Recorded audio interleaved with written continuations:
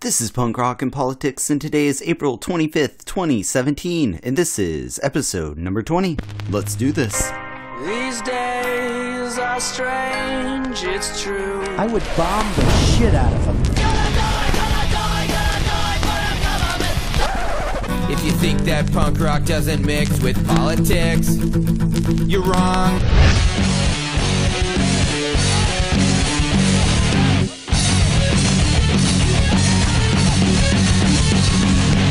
Welcome to Punk Rock and Politics. Today we're talking to guitarist Steve Smith from the band Nights Like Thieves about the disappearance of the anti-war movement within the Democratic Party, the 2016 presidential election, and Bernie Sanders versus the DNC. Then on Open Mic's Last Call, we'll talk about the French presidential election and how it interconnects to Trump and Brexit. So let's get to the political mosh pit, but first, here's the news of the week. Here's what's making news. We'll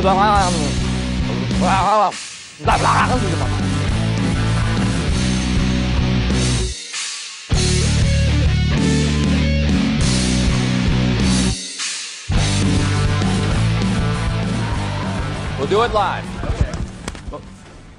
We'll do it live. Fuck it. Do it live. I'll write it and we'll do it live.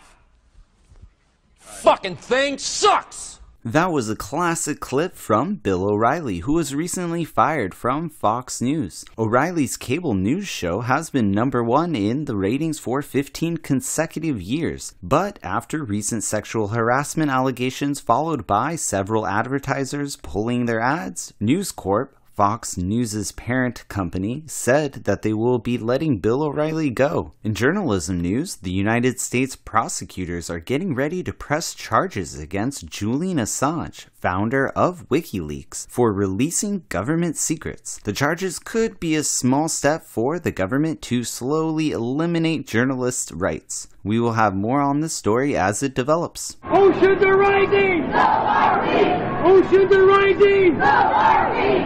Oceans are rising! So are we! That's some sounds from this Saturday, where tens of thousands of scientists and activists took to the streets across the United States to protest Trump and to promote science on this year's Earth Day. In the first round of the French presidential election, Emmanuel Macron and Marine Le Pen are the two frontrunners, and will have a final runoff election in 2 weeks. More on the French presidential election at the end of the program. On this day in rock history, April 25th, 2014, Spotify removed an album by an American funk band called Vulpec from its streaming site. The album was 10 tracks of pure silence, and it was the band's fourth record, titled Sleepify. The band encouraged fans to stream it on repeat overnight in hopes of generating money so that the band could go on tour and not charge any admission fees. And if that isn't genius, I don't know what is. And that's the news of the week. Do it live! Fucking thing sucks! Over the past 4 months of producing the Punk Rock and Politics podcast, one thing that we haven't been short on is finding good bands. But I get especially excited when I discover a great band here in my hometown of San Diego. And today's episode is one of those occasions. Nights Like Thieves is a catchy, melodic indie punk band out of San Diego, California. And Nights Like Thieves exploded on the scene with their first demo and quickly recorded and released a 6-song EP titled Light the Fuse and Run. This EP by Nights Like Thieves is packed with solid riffs and super catchy melodies. Needless to say, I've been playing this album on repeat for the past week. I was lucky enough to meet up with guitarist Steve Smith from the band, and he treated me some coffee as we talked about punk rock and politics. But before we get to the interview, let's hear one of their songs. Here's I Collide by Nights Like Thieves.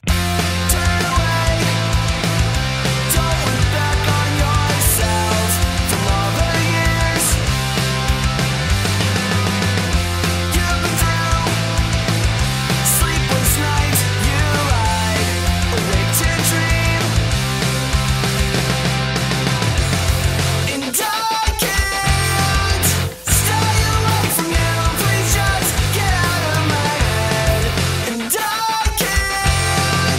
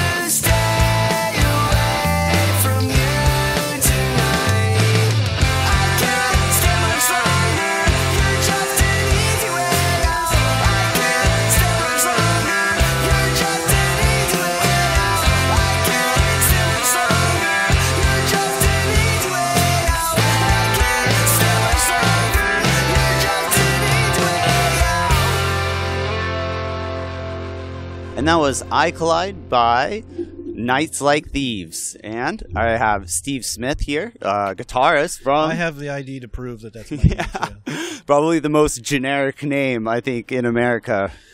You know, that's what happens when you're a Smith, and then my parents let my older brothers name me, and they named me after Steve Austin, the $6 Million Man. Oh, okay. So I ended up being a Steve Smith. And oddly enough, they didn't like Steve Austin Smith. It was just like Steve Smith. Like, okay. Right. That's pretty funny. Yeah. Yeah, dude. So you guys are a relatively new band. You formed October 2016, so a few months. Yeah. So how's everything going for the new growing pains? No, not really. I think we're moving along pretty quickly, which I think is good for us. I mean, like I said, like we discussed earlier, you know, Mario's got a lot of experience with like video and audio editing, as well as myself. I do home recordings and whatnot. So, I mean, we've been pretty self-sufficient getting our stuff done. You know, Mario doing the video, and then me and him working on the recording together. Yeah, and it's been pretty painless.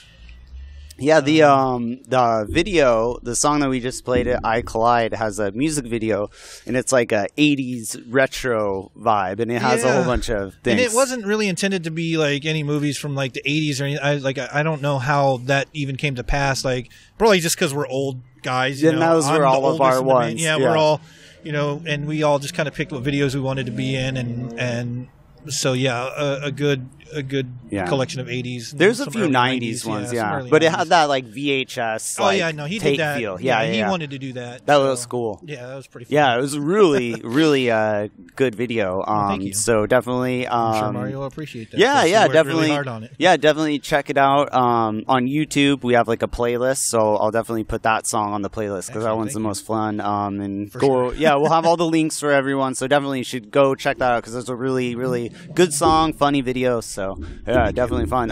And you guys, so you're just starting to play like live. You have a show coming up at the Tower Bar. Yeah, coming up for La Escalera Fest. Will Castro, a good friend of ours, we've known him for a couple of us in the band have known him for well over a decade. It's his label, San Diego label. La Escalera, and he puts on a festival every year. This is year 6, and yeah, so he books a bunch of bands, like a ton of bands at various venues throughout, like North Park, South Park, and all that. And then there's shows down in TJ as well that he does, and it's just... So it's kind of like a Southern California / Tijuana festival. Yeah, it's definitely Southern California. Yeah. Cool. Is it all music, or is it all types of music, or mainly punk? Yeah, no, I mean his label is I wouldn't say punk orientated, like indie. There's a lot of indie stuff on there, and that's the label we're talking about. The label you guys are signed onto. We just signed to, well, it's La Escalera. Okay, and that's the name of the label. Very, very Hispanic, right? Hey, well, we're in San Diego. Yeah, I don't think we didn't mention we're here sipping some coffee. Here, doing it live here. That's right. So yeah, we are not sponsored by Denny's. Yeah, just delicious coffee. Yeah, and yeah, it's fun to be here in person, getting the band, and I'm gonna have to try to go check out a show, get some live recording. It's definitely an interesting experience for even us as well. So yeah, I think this will be our 3rd show coming up, and we've got like 3 shows next month. So we took on a lot for April on our plate, but not complaining because it's always good to be out there doing it's always good to play. That's what we're doing this for, you know. Right, yeah, you got to play live as much as you can. Oh, yeah. You were saying one thing, the show, it's going to be at the Tower Bar. One thing about the Tower Bar, they film a video. They have like a video playing. Yeah, you had a really funny story about a previous band you were in? Yeah, previous project I was in when we were playing, they had a porn... softcore mostly behind us, and it was very distracting. But definitely 18 plus. Oh, definitely. It was very distracting. We that project played terrible without distractions, so we didn't really need that distraction. But it was an interesting night for sure. Right. So have all you guys been in previous bands here in San Diego, and how did you guys really get together? Well, it's an interesting mixture. I've been playing in San Diego for about 21 years now, in a slew of projects. Will's even you know, sponsored some of them way back in the day. But Frankie, our bass player, he's somebody who I've known the longest in the band. I've been playing in bands with him for well over 10 years now. Oh, okay. I met him, oddly enough. He used to work at Guitar Center. So I used to see him when I'd go in there buying chords and being cheap. and get some discounts once you get some discounts, hook up with him, right? Yeah. Yeah, nice. Back when they could hook it up before frickin', you know. Yeah, it's like super corporate now, I heard. Yeah, well, Guitar I mean, Center. you know, once fucking they're Romney, anti-union. Like yeah, once Romney, his, you know, Bain Capital took it over and whatnot, their whole business plan. It was Bain that took Bain Guitar. Capital, no way. Yeah. Oh wow. And this had to happen only like 5, maybe 10 years ago. Yeah, right? this happened within the last 10 years. Yeah, I can't remember specifically, but it was when Romney was.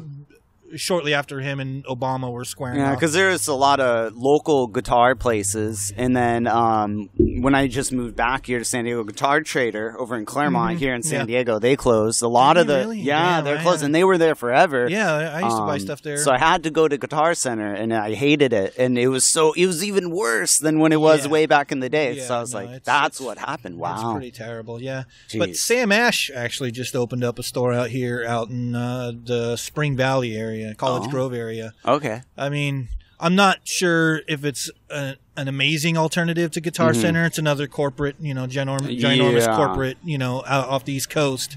They got some cool people working there, though. I've been there a few times and I've bought some stuff there. They got some cool people working there that have helped us out and with stuff. So, well, at this point, almost anything is better than Guitar Center, I would imagine. I mean, they're I don't almost wanna, like the Walmart. I don't want to shit on them too much. Yeah. I don't want you to get in trouble. This is all me saying it. I don't. Steve Smith has in Nights Like Thieves. They have nothing wrong with Guitar Center. Well, I mean, I wouldn't go that far. I mean, we definitely have our qualms for sure. Yeah, but it's all me. It's all me. All right, well, hey, let's play one more song and then we'll come back and talk about some punk rock and politics. So what are we going to hear now? Oh, God, what's this one? This one's Come Back Home. The other video. This is the other video that we have. Yeah. So this is Come Back Home by... Oh, wait. Come Back Home, that's the ending song. Oh, we're going to do Gold Bugs. Ah, okay. Sorry, my apologies. No worries. So this is the one that has the video, though, right? No. Come Back Home has the other video. Gold Bugs is just one of the songs off our record. This is okay. Cool. Yeah, one of the good. Well, I mean, it's 6-song EP. Well, they're all good, right? but you know, one of the better good ones. So Gold Bugs. Yes. So here's Gold Bugs by Nights Like Thieves.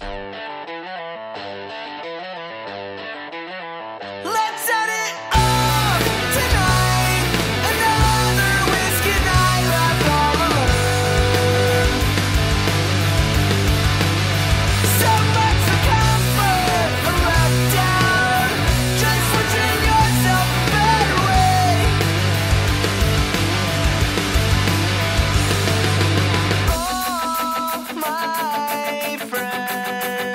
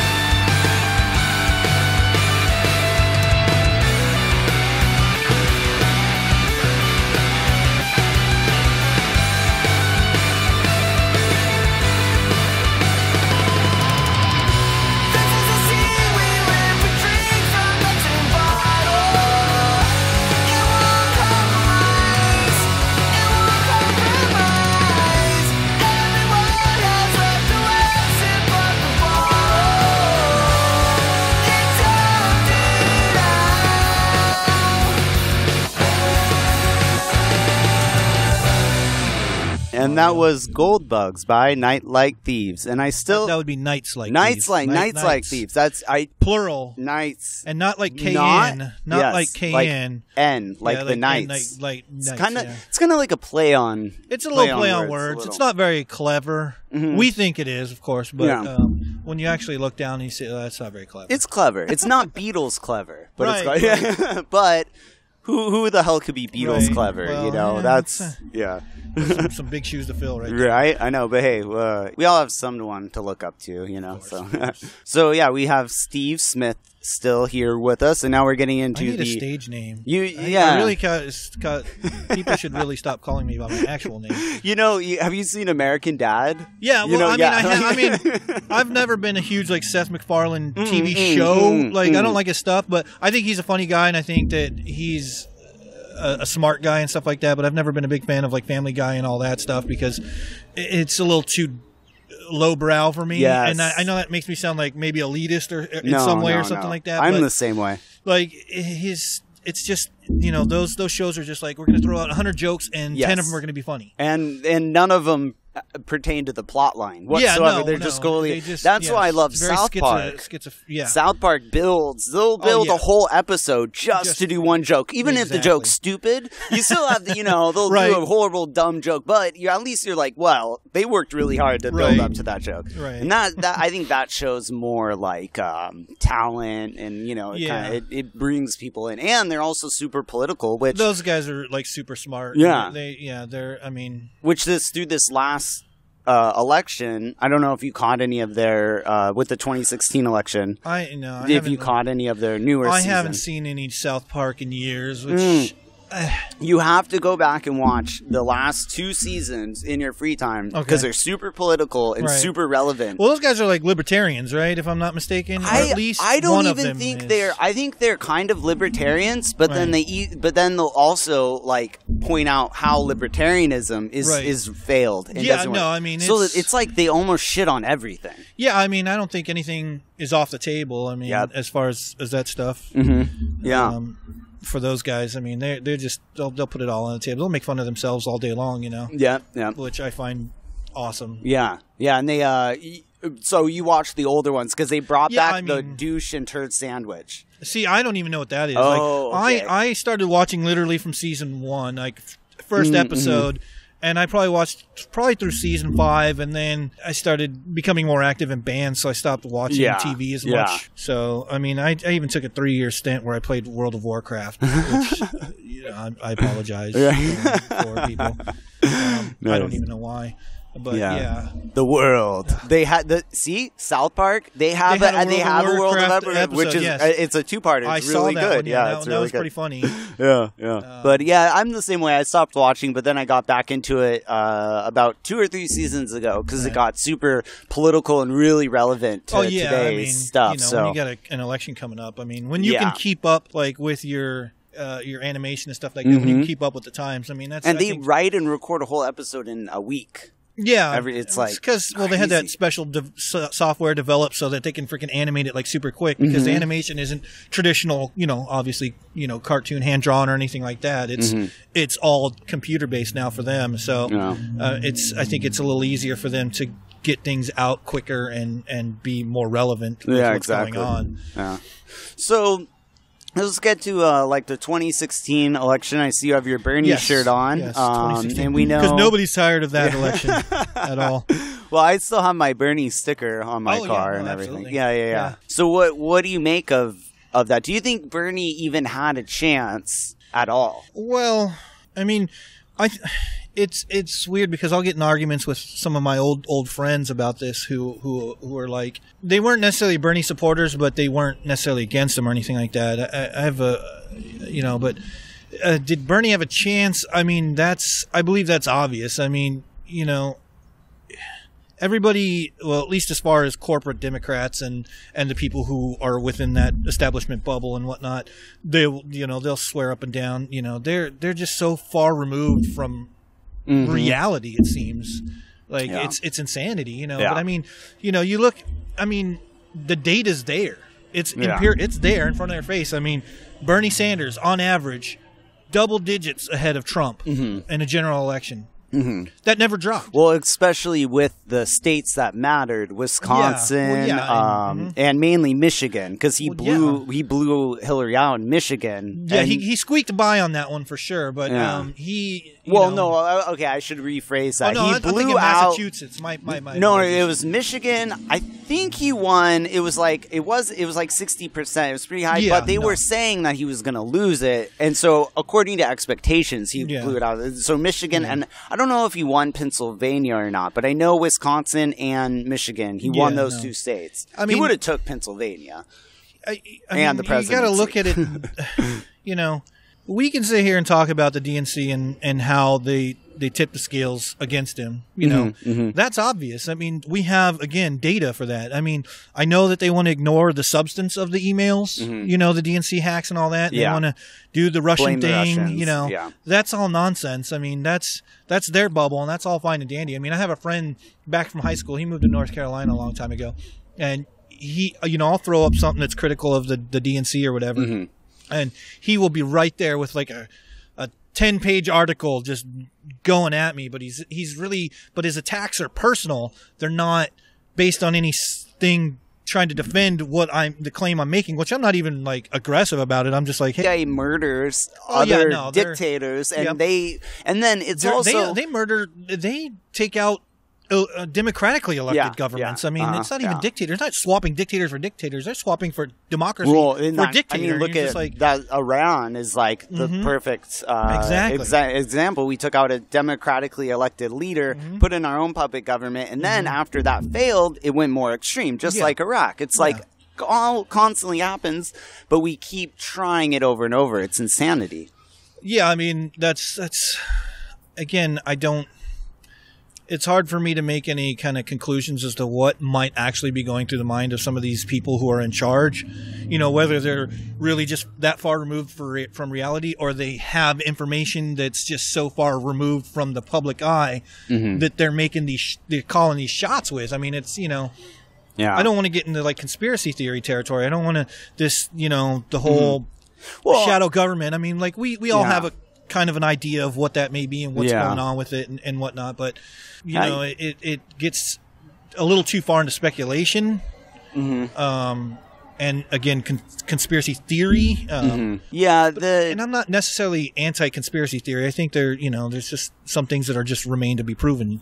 Yeah. Well, I mean, there's been plenty of things that were conspiracy theories later been proven. Like the Tuskegee experiments, Gulf of Tonkin. Right. But let's dial it back and not talk about so much like things that conspiratorial, per se. Let's go back to like the DNC, and now, like you said, they kind of been corporatized. So now there's almost no anti-war party. Like you're saying, they're beating they're beating the drums of war, and it's like there's no anti-war party whatsoever now. So that's why I officially left and went green, because I don't know what else to do. Yeah, I mean, I voted for Jill Stein in the general. Yeah, me too. Because we're in California, so who cares? Yeah. Well, yeah, I mean, I don't, it's a difficult thing because, they have a disadvantage, the Green Party, because of the duopoly in our politics. So it's we got a coffee break going on here. I'll take a little bit more. Another one? Yeah, because what are you guys doing? If you don't mind. We are filming. He's in a band.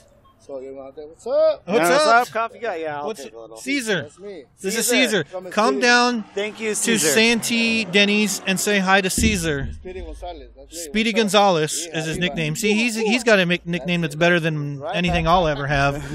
So refilling our coffee. Thank you, Caesar. Thanks, Caesar.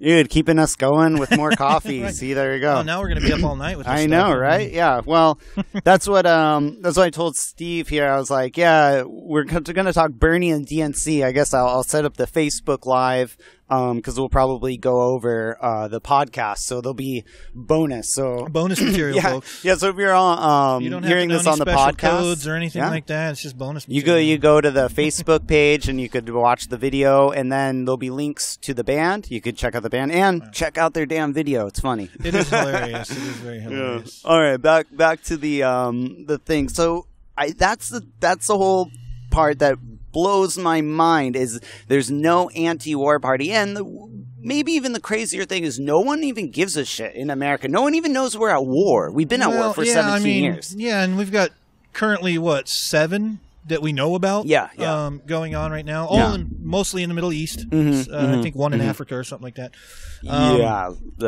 Somalia. We're bombing. Yeah, and they're in Africa, So, yeah, it is kind of alarming, how manipulative the media has been with this. I mean, we're and I guess it's frightening how quickly people eat this stuff up. It's like you and I don't know how much corporate media you watch. I mean, I watch zero. I mean, I don't watch a whole lot of TV to begin with, but I go get all my stuff off of YouTube, and I spent years trying to figure out who was reliable, who was a source, with all that stuff. So, I have my go-to people, and there's go-to people on the right and whatnot, so.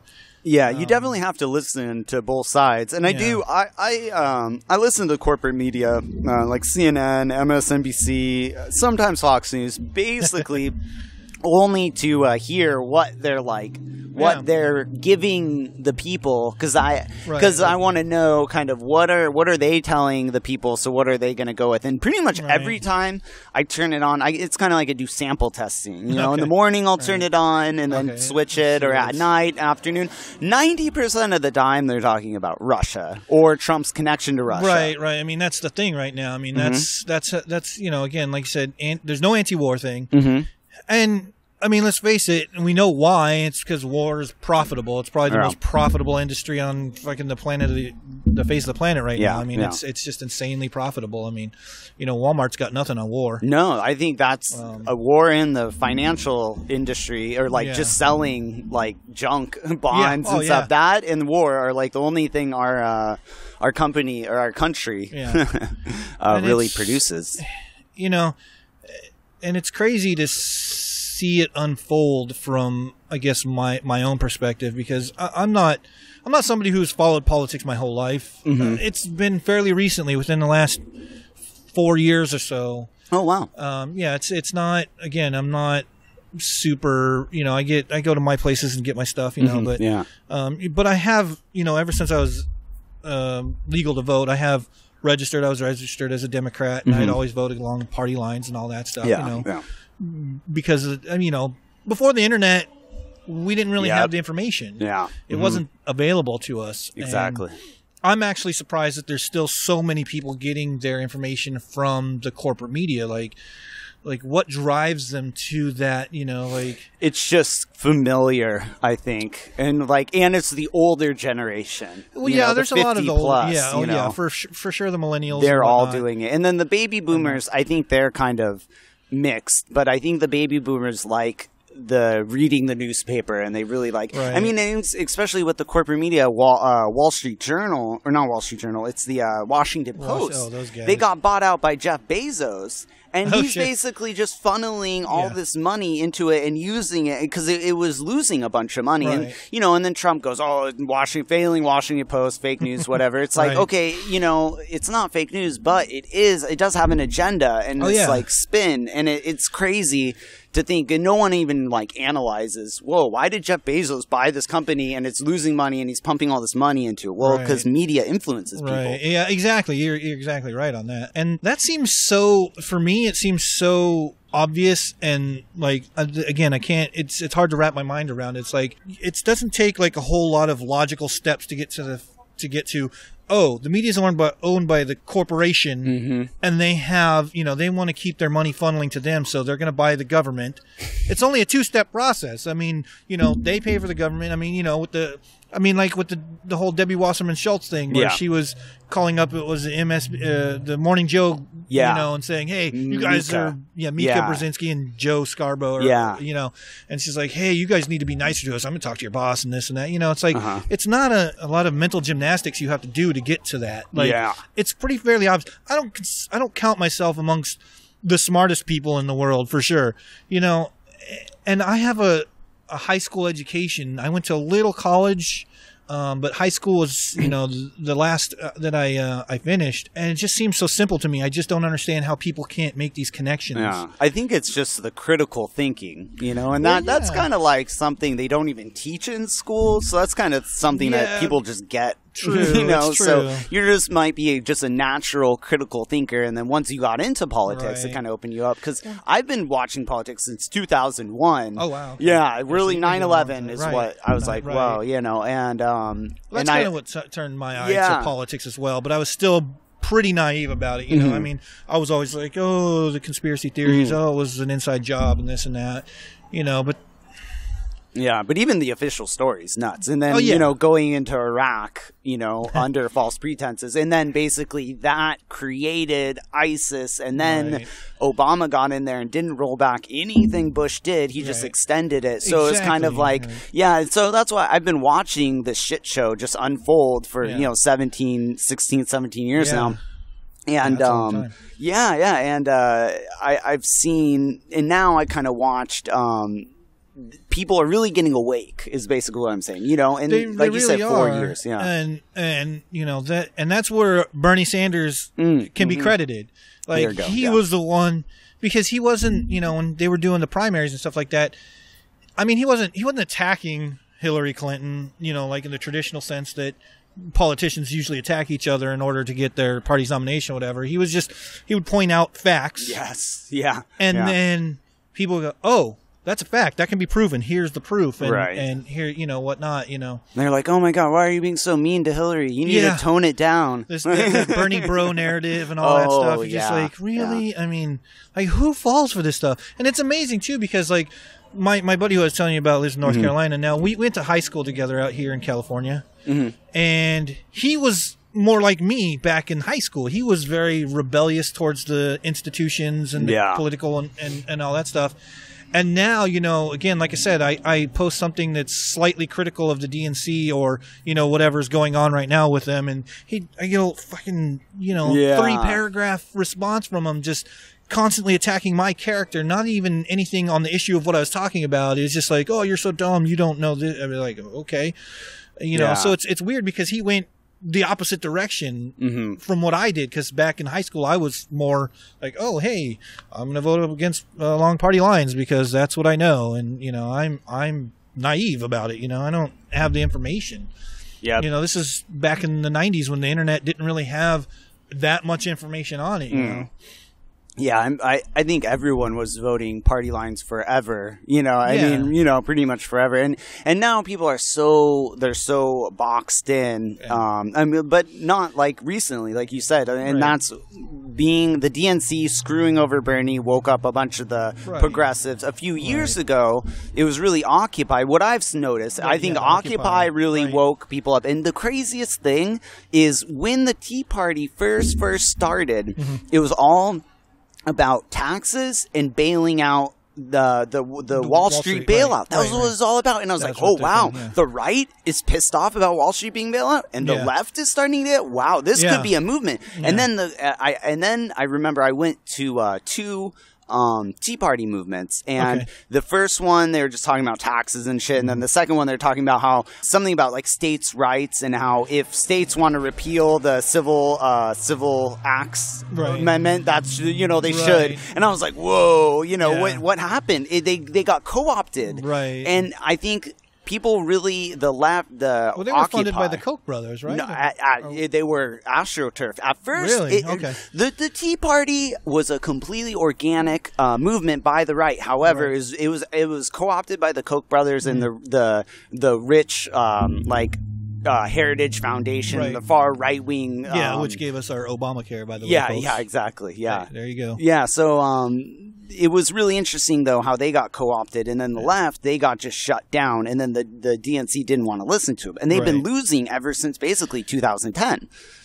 That's the most ridiculous thing ever. I mean, that's what I think is also mind blowing is how much loss they've suffered since then, since Obama took office. I mean, it's an insane. I mean, they've lost every level of government. Yeah, in every election too, and federal. It's insanity. And they still put in Perez. How do you feel about Tom Perez? Like, when Keith Ellison who, again, I don't really think Keith Ellison is that progressive. I mean, he's got a couple of ideas that are slightly progressive, but I mean, he got a lot of support because Bernie backed him because, again, Keith Ellison backed Bernie during the primaries. Exactly. I'm not even sure what that was really about. I don't know why Keith Ellison, because he's really not that progressive. Again, I think it was just kind of a... Bernie's a pragmatic at the end of the day.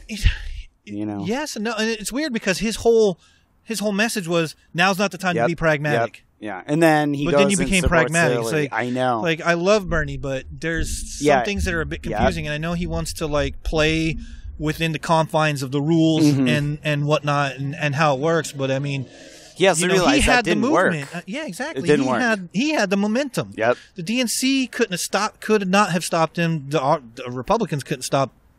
That obviously couldn't stop him. I mean, shit, there's probably more Republicans that vote for Bernie than Republicans now.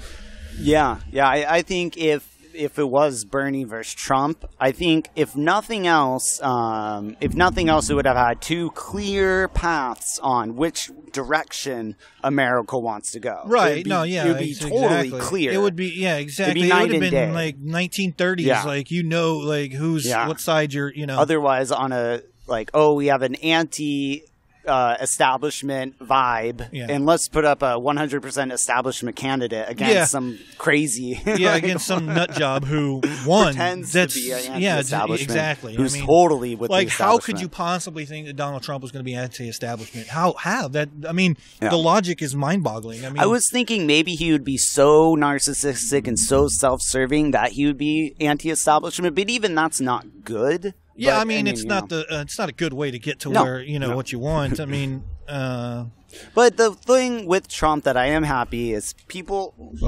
are out on the streets and they're protesting. They are, and that's what matters because they wouldn't be doing that if Hillary was president right now. No, well, yeah, they certainly wouldn't be doing that. But the only thing I see about that is those are like. They're out there protesting. Like, there's probably more Republicans protesting progressive ideas or for progressive ideas than I'd say Democrats. Democrats are out just like, okay, we got the Women's March. That's fine. I'm all for that. I mean, I'm not anti-woman or anything like that. I'm not, I would self-describe as a feminist to some degree. But,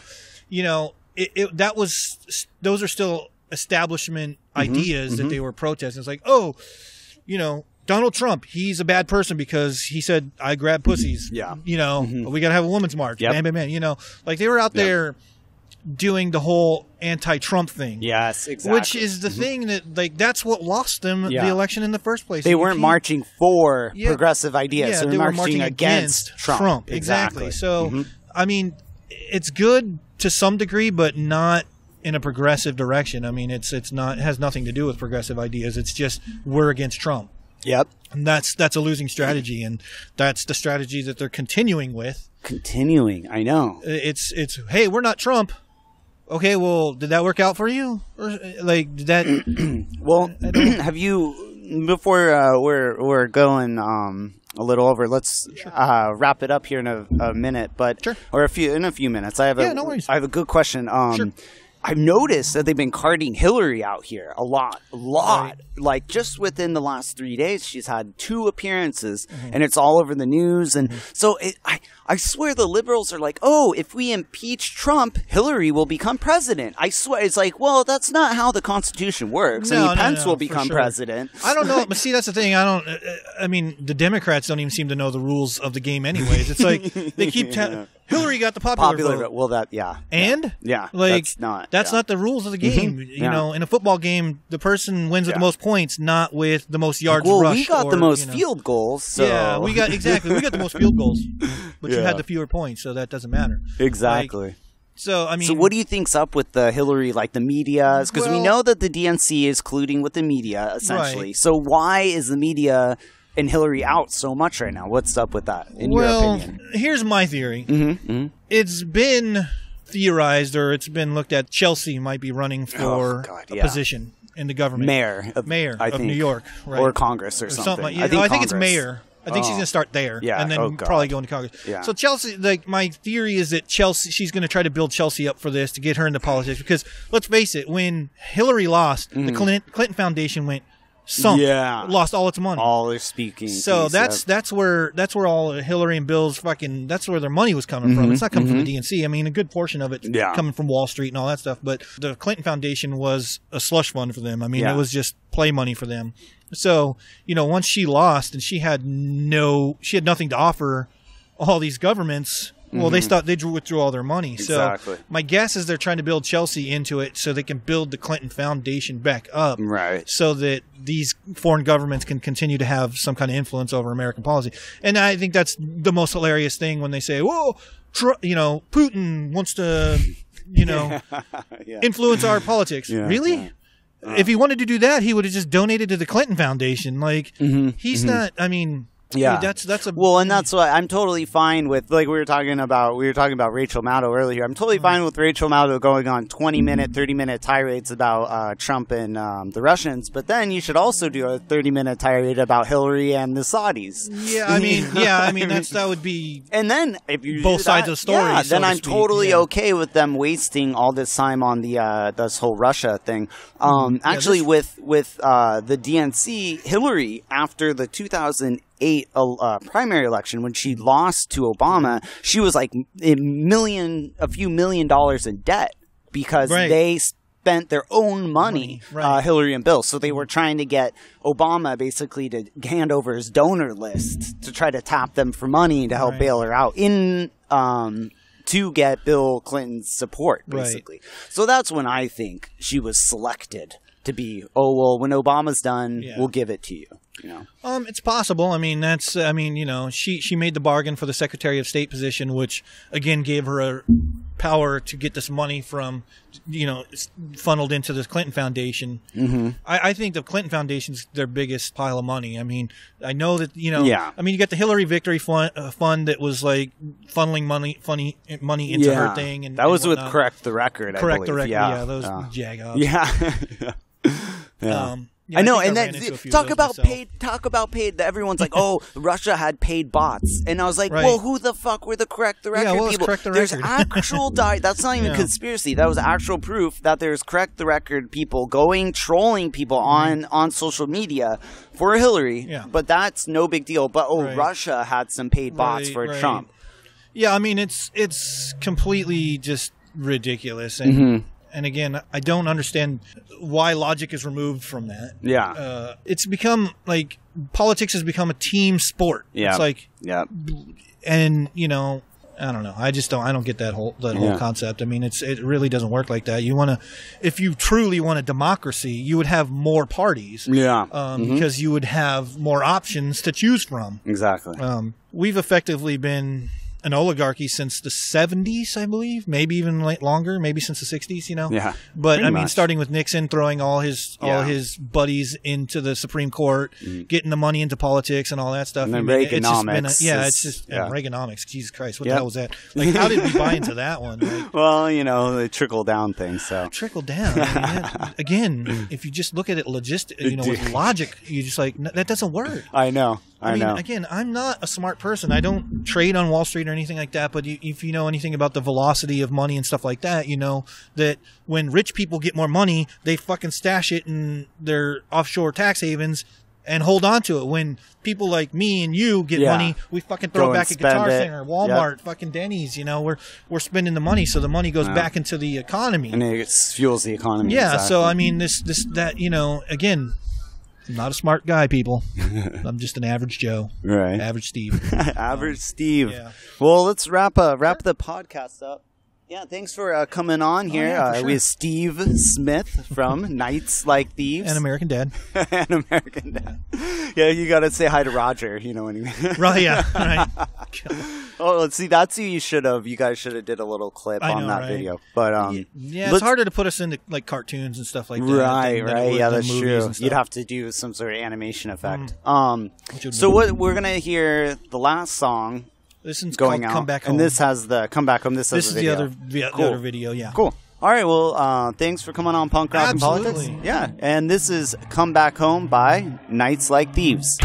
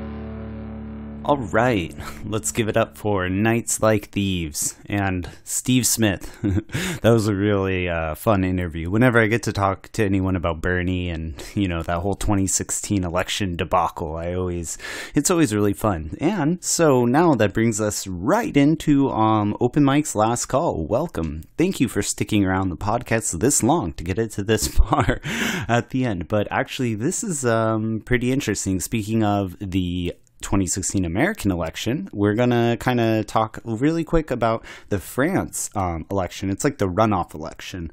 So that was held on Sunday, just a few days ago, and it was like I don't know, like 20 people or so ran, and it's interesting how France has their presidential election, because first they hold it and they have a bunch of people who run. They open up the field and they allow a lot of people to be able to run. So in the debates, there's 12 people on debate or so on the debate stage. So you really have a diverse group of ideas and everything. But then things like this can happen, which we got the results, and it was Emmanuel Macron. Right now it's 23.9, basically 24%. And then you have Marine Le Pen at basically 21.4%, and then you have the like centrist left candidate Fillon, or no, he's the Republican Party, Fillon, and then you have the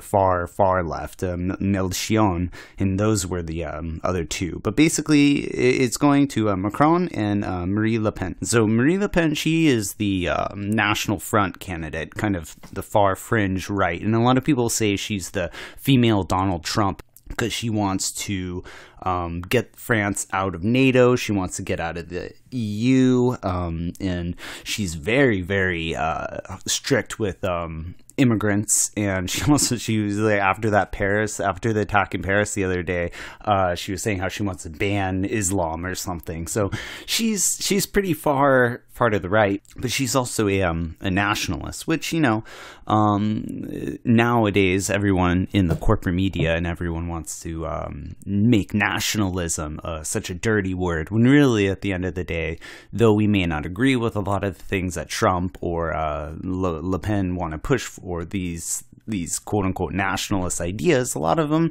the far left can agree on. You know, getting out of other countries, stop nation building, stop the globalization and being able to create slave labor and then destroy countries' jobs. There's a lot of things that the far left and the far right totally agree on, and so that's why I think it's kind of interesting that how it's all falling into place. So now you have Macron, this is who it's going to be, the two final runners. And Macron, he was with the Socialist Party. Basically, he was Francois Hollande's, he worked in his administration, that's the current president of France. And he was actually an investment banker. Before he was a politician, and then he actually bought out of his contract for 50,000 euros to buy himself out of his government contract, and this was in 2008. And then he left his work to go be an investment banker at a Rothschild and C Bank, Banqui, I don't, but so he's basically an investment banker. He's very pro EU. He's pro globalization. You know, so basically, okay, so you have him who's just and he's running as an independent, so because the Socialist Party has a horrible approval rating, which makes sense because you have Francois Hollande, who he was the previous president. He got in to the becoming president there on the Socialist Party, and then right when he got in, he started pushing austerity, and it's like, what? Like, it makes no sense. So that's why he didn't run again, because there's no way he would win. But and so you have Macron, he's basically running as an independent to kind of get away from him, and obviously it won because he is going to win this by about 2% points more than Marie Le Pen. Okay, so now we have the two final frontrunners. What happens? Now these two, in 2 weeks, they go and there'll be another election between Marie Le Pen and Macron. So I think it's awesome how it's only in 2 weeks. But then again, there's no debate in between that time. So I'm like, man, compared to American primary election, it totally makes sense why a lot of the other countries look at us like we're crazy, because we have, a whole year of primary elections throughout all of America, and they just did it one night, and then 2 weeks later, they're going to have the actual presidential election. So you have the far-right nationalist Marie Le Pen, and then you have the Macron, the basically the establishment. So it's almost like you have Macron is kind of like the Hillary Clinton over there, and then you have Marie Le Pen, who's kind of like the Donald Trump figure, the anti-establishment who wants to change things. So, and the problem is that the old construction of the old liberal party is completely falling apart, and you saw this in Britain with Brexit in England, and then you also saw here, obviously, in America with the Rust Belt states leaving the Democratic Party and voting for Trump, because what's happening is the liberal or socialist parties on all three of these countries, and pretty much it seems everywhere I look, all across the Western democratized world, it's falling apart. The liberal coalition, because you have the hollowing out of the working class, and then the liberal or socialist elite of the party, they're not taking care of the working class. They're only taking care of the rich bourgeoisie, like liberals who are living in the cities, running up rent prices and selling, going and gentrifying the communities. And then you have the other part, the very, very poor, who have no other option. They can't vote for the right because they literally depend on whatever assistance programs they're living on. But the whole middle, the working classes, they're leaving. They're leaving the party in droves because they're not being protected by the Wall Street investment bankers. That's why you have Macron, who he's basically the personification of everything that created Marie Le Pen. And you have the establishment running around saying, oh, Marie Le Pen's so horrible. Oh man, she's like the next Hitler. Or, oh, Trump's so horrible. Oh, Brexit's gonna destroy the economy. It's gonna crash the world economy, and everything's going to be horrible. And then after these things happen, after Trump wins or Brexit is voted into, the economy doesn't collapse. The end of the world doesn't happen. Maybe it's not as, it's not rainbow sunshine, but it's not as bad as the media portrays it, which is kind of interesting because the media, obviously, they want this Hillary Clinton neoliberal. Now we have Emmanuel Macron over in Paris. We have this, this globalization idea, and that globalization is destroying the middle class here in the Western world. And by destroying the middle class, you have this right swing to these nationalist characters like Trump and Le Pen, and Boris Johnson over in the UK. So we're, by putting these neoliberal fake socialists who, like Francois Hollande, who goes in there and then he does austerity. It's like, well, they might as well just have Nicolas Sarkozy staying in there, and because when you have the left, and this is why Hillary lost, and this is probably, I don't know if Macron's going to lose, but it's going to be close. And if Macron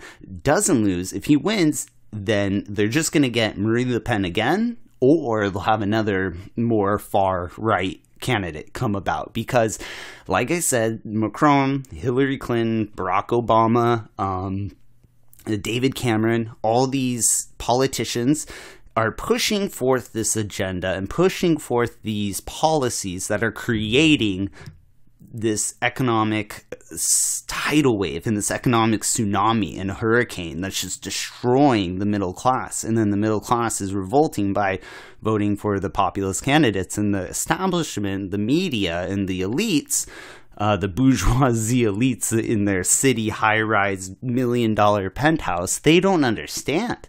They're, well, we're going to Whole Foods and, oh, we raised the minimum wage to $15 an hour, but they don't understand because they're doing austerity. They're cutting back healthcare. And they're citing, every time, they never cite with the working class. They always cite with Silicon Valley, Wall Street, or the military-industrial complex. They don't cite with the middle class anymore. That's done. They're over it. They don't need the votes of the middle class, so they think. So it's going to be really interesting in 2 weeks to see how this turns out. But my prediction here, and I predict, I wish I had the podcast back before, but I predicted that Brexit was going to happen and that I was going to vote, and I predicted that Trump was going to win, and I think that Marine Le Pen, I think she just might win, because after that recent terror attack in Paris, I think that helped her. And then I think if any more terrorist attack, God forbid, or anything happens, it's only gonna help and bolster her numbers. And then also I don't see more of this neoliberal corporatism taking hold, and it's just, that's how I see it. But like I said, if Macron does win, we're only going to embolden the beast, and then we'll get someone worse than Marie Le Pen. So what's the solution? The solution is we need real socialists with a spine. People on the left who actually say what they mean and mean what they say. They stand up for the working class, and they actually want to help the people and not help the rich, the uber rich, and the corporations in Silicon Valley. That's what we need in the left. All in every country, it seems, because the left has sold its soul, and they're basically no better than the right, and that's why the right is winning, because at least the right, they say crazy shit, and they mean crazy shit, and, well, when you say what you mean, you're gonna win. So wake up, left, because I don't know how much more we can take of this far-right movement. It's starting to get kind of scary, but we'll be here documenting it all, and thanks for joining us here at the Punk Rock and Politics podcast, and this open mic night is going a little over, so we'll catch you later. See ya. Peace.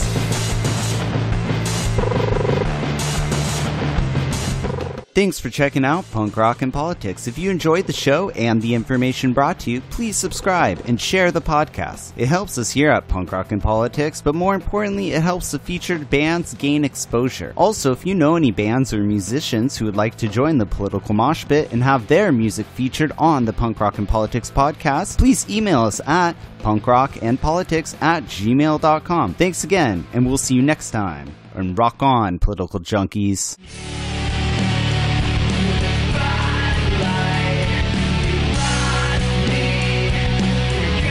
I think all our society is run by insane people for insane objectives. Doing a better job of talking to each other. The left hand now knows what the right hand is doing. Look at those hands. Are they small hands? And he referred to my hands. If they're small, something else must be small. I guarantee you there's no problem. I guarantee it. Fucking thing sucks!